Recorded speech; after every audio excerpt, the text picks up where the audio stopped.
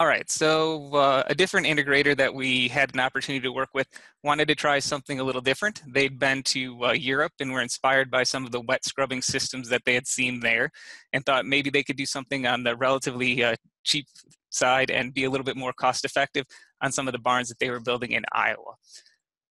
So the facility that they are building, basically, they aren't a tunnel barn, but they have designed it, developed it to be able to bank all their fans on one location here on the lean-to on the side of the barn. So that lean-to is located in the middle of the barn. To do this, they do spray foam their buildings as they think it helps them get a little better air distribution throughout the barn. But the important part for us in using this trickling scrubber system is that they had all the fans at one point, including their pit fans. So all that ventilation air from the barn was always running through here, and that allowed them to run all this air through a trickling scrubber, basically. To give you sort of an idea of what's happening, what they did is in their barn design, they built an isolated pit below that lean-to where they had a freshwater reservoir. So they had a level float system in there to always try and maintain a certain amount of water in that reservoir. They did have some evaporation as they ran the air through there, so there was some makeup water added relatively continuously. But all that barn air ran through the sidewall, through a damper system. A little bit of it was pulled from directly underneath the pit, so they were trying to control sort of what was barn ventilation, what was pit ventilation. It flowed through our lean-to here and through this trickling cool cell, right? And that cool cell had water from this freshwater reservoir continuously trickling across it.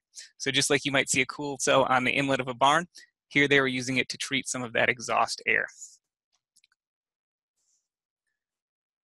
My picture here, certainly that lean-to is a little cramped. It's a little hard to get good pictures, but it was basically a cool cell. They had two systems. One, we started out just trickling water down that cool cell. Eventually, they did modify the system so that we had some sprinklers shooting water on the inlet side of that cool cell, but there was always a pretty consistent water film across it, and we were always trickling that water. We did have some discussions about potentially acidifying in our field trials. We never did any actual acidification. They wanted to try and do it relatively cost effectively. Makeup water was pretty easy to do that, and we did have to change out our water 2 or 3 times a year. Their wastewater they added to their manure storage pit, right, and it got land applied when we did a land application event for manure. At this site, our inlet samples were actually obtained from in the barn. So while it might have been ideal to try and take them on the inlet side of that trickling filter system, it was pretty wet in there, pretty humid, and there was a lot of splash water, and that was a little hard on some of our air sampling equipment, especially some of the electronics in it. We did take a few samples from in there and had some reasonable results, but it was hard to hold up just making them work week in, week out doing that. So we did have to move the inlet side into the barn. So our upstream samples are basically barn air quality. The downwind side, we took on that leeward side of the trickling filter within the lean-to structure. In this case, we did some sampling again for the 3 types of particulate matter, TSP, PM10, and PM2.5. We do have some odor and ammonia samples that I don't have the data processed yet.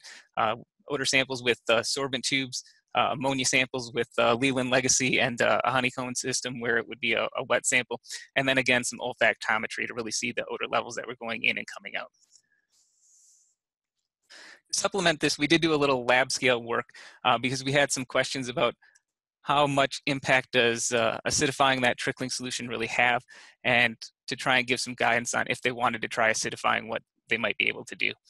So just to show our lab scale system, it was sort of the same idea, right? We had a manure storage column right here that we blew fresh air through, got some interaction, and then we ran it through, again, basically a little PVC box here with a piece of cool cell set up into it, pump system on the bottom, so we were recycling that either water or acid solution through that trickling filter continuously, trying to mimic what they were doing in the barn.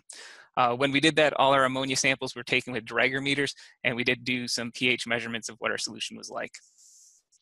So the first thing I wanted to show is in our lab scale system, as you probably expect, with that ammonia sort of saturating that water, the performance of the system does degrade, and it degraded relatively quickly, right? Within about 6 or 7 days. our ability to remove more ammonia from that airstream basically went to zero, right? So what was happening is that ammonia level in that water solution would build up to such a point that it just couldn't hold any more at the conditions we were at, and all that ammonia would pass through. We did play around with ventilation rates, and at lower ventilation rates where we had higher ammonia concentrations coming in, just like you'd expect, that trickling filter had a greater percent removal with higher airflow rates and having lower concentrations coming into that system. We still did see significant reductions, but the reductions weren't as high in level as they were at some of those lower ventilation rates where we just had more gradient. Overall, though, it seemed to remove a relatively consistent amount of the ammonia, right? So the percentage of ammonia that we were removing was somewhere around 18% of the incoming airstream. We were really interested in how acidifying might help this. No surprise, right? If you're more acidic, you can do a lot better. Acidifying does add to the cost. It does add to the complexity and potential corrosion concerns. But overall, if you really wanted to remove ammonia, it does help a lot. So we have had some discussions with the farm about what a protocol for that might look like, talking about different acid choices, and hopefully we might get some of those changes implemented. We did play around with olfactometer measurements as well. So there you can see one of my panelists smelling the sample, trying to identify which one has odor.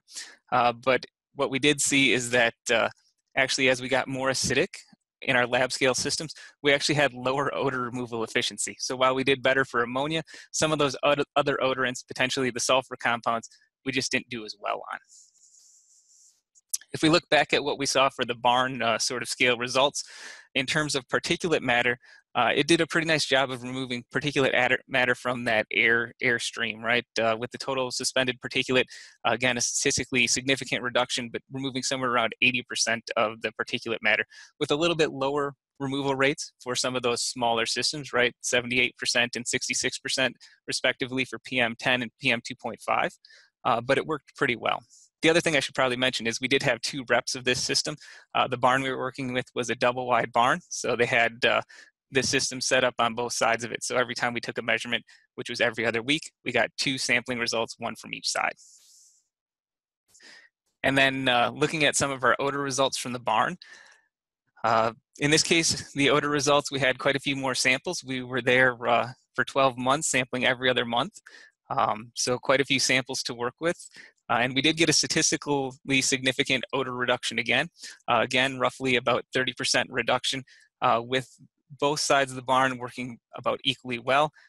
We did have a few instances where we had some plugging of nozzles and that trickling water system wasn't working. In all those cases, you could tell pretty easily, not only because we were in there and we could check the water flow, but our odor results were almost always negligible difference between those two, oftentimes with a little bit more odor coming out than in on some of those cases. So overall, both those systems performed relatively well for us. In terms of that trickling filter, we saw great solids removal and a reasonable odor removal efficiency without having to tinker with it or go to the struggle of acidification. But it did have some challenges in terms of management and especially of dust plugging up some of those nozzles as we went to a sprinkling system.